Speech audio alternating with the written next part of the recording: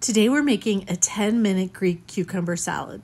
It is super easy and it's just bursting full of flavor and fresh veggies. Let's go ahead and get started. We're going to start by thinly slicing our red onion. Then we're going to take a cucumber, cut the ends off, cut it in half, and cut it in half again. Using a spoon, we're going to scoop out all the seeds. We want to do this to keep the water down in the salad. Cut it again in half and then cut it into little quarters. Then we're going to take our tomatoes, grape or cherry, and cut them all in half. To make our dressing, we're going to take olive oil, red wine vinegar, Dijon mustard, and oregano. And we're just going to mix it all together.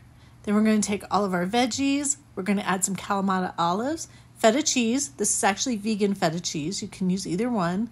Sprinkle it with mint, lemon, put the dressing on top, and then we're going to enjoy it.